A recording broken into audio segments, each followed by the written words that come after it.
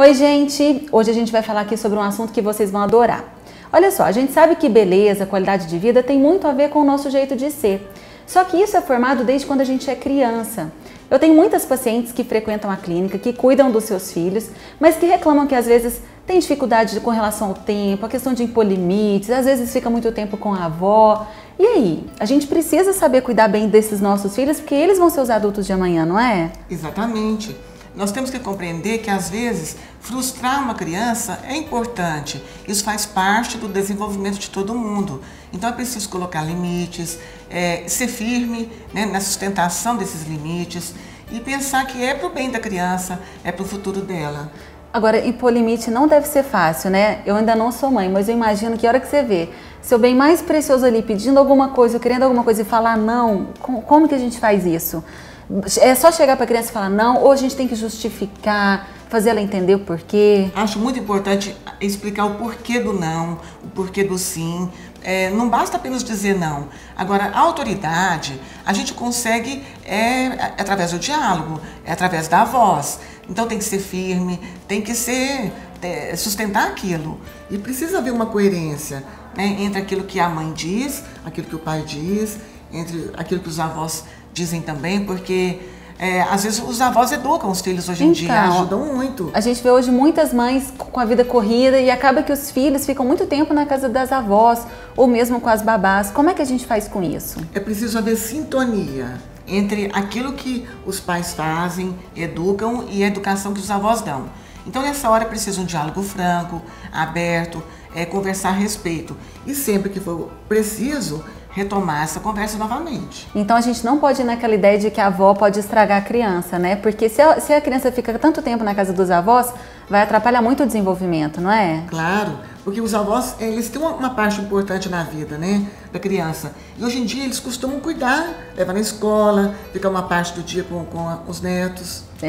Agora, gente, tem uma coisa que está super em alta. Hoje a gente vê as crianças desde pequenininho usando celular, internet e televisão às vezes também. Como que a gente faz com relação a isso? É importante que os pais assistam o programa junto com as crianças e escolham aquilo que elas devem assistir. Agora, entre brincar com os pais ou assistir uma TV, lógico que brincar é muito melhor.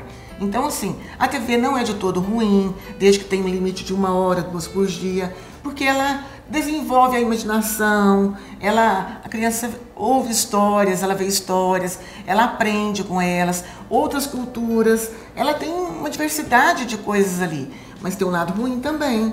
Porque é a obesidade, é o sedentarismo. A sexualidade, às vezes, que por causa da televisão ou das mídias, que a gente não sabe o que a criança acessa pelo telefone, né? Exatamente. A criança que fica muito na TV também desenvolve uma agressividade, ela se isola.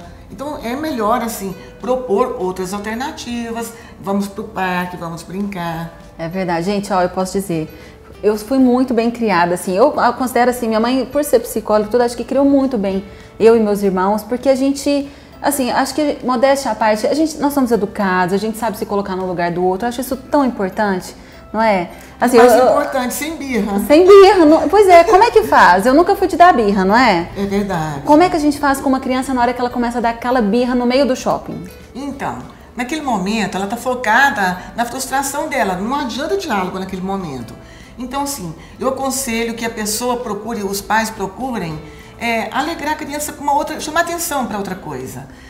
Com uma coisa engraçada, uma outra história, que procure distrair. Se isso não der certo, saia de perto, faça de conta que está indo embora, a criança logo vai esquecer e vai atrás dos pais. Não dá atenção, né? Não dá atenção, não reforçar aquilo. Agora, depois, em casa, é importante dizer, né, que você ficou triste com aquilo, que não precisa, basta conversar, ter um diálogo e elogiar sempre que ela se comportar bem de uma próxima vez. Fala, nossa, você estava linda hoje, eu adorei seu jeitinho. Legal. Sabe? Reforçar o ponto positivo. Exatamente. E conversar sobre o que não tá legal, né? Adorei. Gente, é uma modéstia à parte, ela criou a gente muito bem, não é porque eu tô puxando o saco não, né? Obrigada, mãe. Quer falar mais alguma coisa como psicóloga aí dos nossos internautas? Não, é dizer sempre que sim, sejam firmes na educação dos filhos, coloquem limites, porque a pior angústia é não ter limites. É verdade. Você passa confiança e, assim, o amor por eles. Eles se sentem amados. Adorei, mãe, obrigada.